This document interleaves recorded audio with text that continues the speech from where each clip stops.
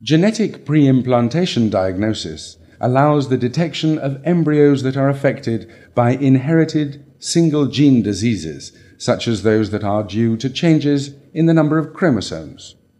This is performed in embryos grown in vitro on day 3 of development. The diagnosis of single-gene disease is made using the technique of polymerase chain reaction, PCR. It is necessary to biopsy 1 or 2 of the embryonic cells, which need to be placed in test tubes containing a solution that will lyse the cell, liberating the genetic material for subsequent examination. After the amplification and sequencing of the gene region for analysis, it will be determined whether the embryos are affected by the disease.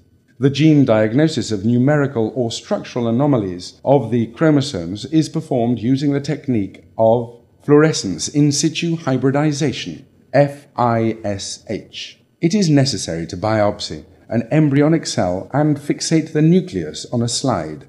The nuclei are hybridized in the lab with special fluorescent probes to determine a few regions of the chromosome. In this manner, the healthy embryos can be differentiated from the affected ones.